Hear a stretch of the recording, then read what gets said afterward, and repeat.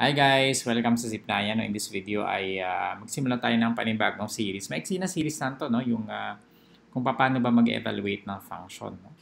So for example, meron tayong f of x equals to x plus 1. Just a brief review, yung f dito ay pangalan ng function. F is the name of the function. So dito, g of x equals x squared minus 9x plus 5. G is also the name of the function. And pag sinabi natin f of x, no, ito sa first number natin, pag sinabi natin f of x, it means the value of f at x. No?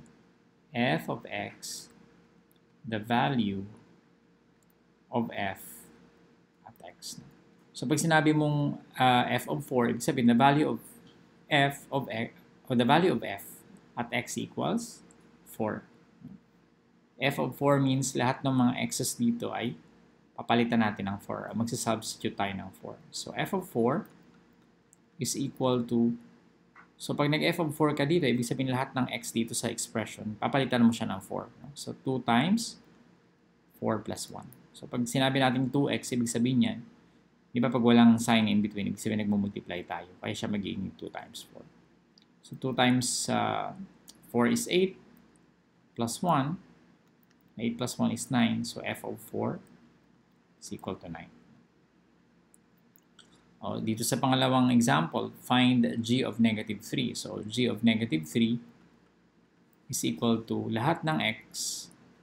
Papalitan natin ng negative 3. So, negative 3 x squared, magiging negative 3 squared, and then minus 9x, magiging 9 minus 9 times negative 3. And then we have a plus 5. So, dito walang x. Wala tayong papalitan. Now, negative 3 squared is 9, no?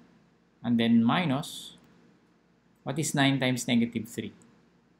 This is negative 27. And then, we have a plus 5. O baka malito kayo dito. This is our subtraction sign, no? Tapos, minultiply natin yung 9 tsaka negative 3. Yung product nila naging negative 27. Baka malito kayo. Maraming nalilito dyan sa mga signs. No? So, 9 minus negative 27, this is just 36. No? 36 plus 5, and 36 plus 5 is equal to 41. So, g of negative 3 is equal to 41. Okay, so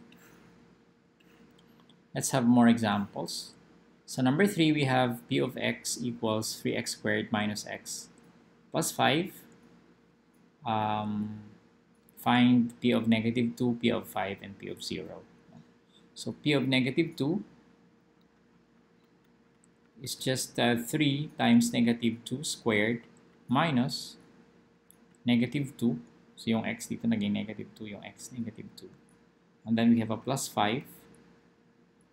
And then this is, what is negative 2 squared? That's 4, di ba? So, 3 times 4 minus negative 2 plus 5.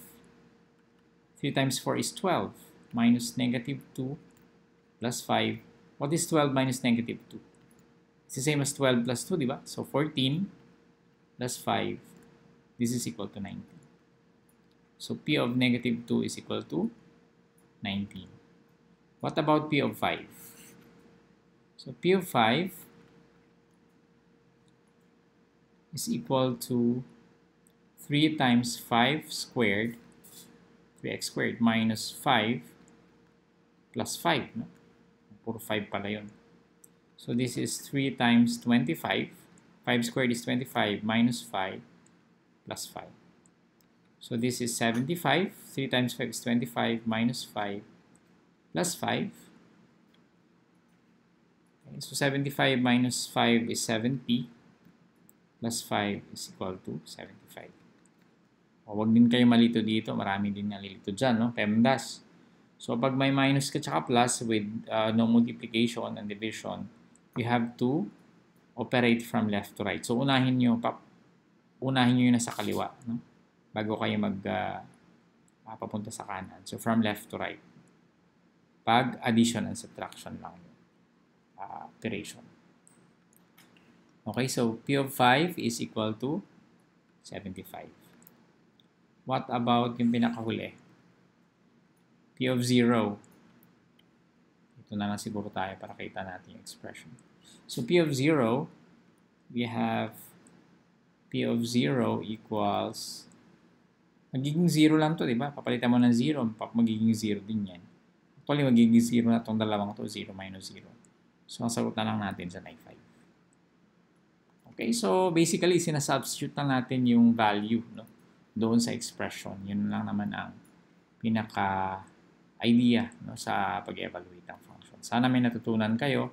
Sa susunod na video ay I'll give more examples. Siguro yung may mga fraction naman o yung may mga negative exponent, no, para at least review na rin, no, dun sa inyong algebra. Okay, so gusto ko kayong invite sa ating YouTube channel. Ito yung ating address, youtube.com/user/9ph, and our Facebook page. No?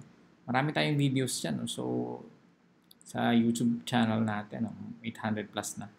Malapit na mag-900 as of this writing, or as of this recording. No? And, syempre, yung ating website. Later on, no?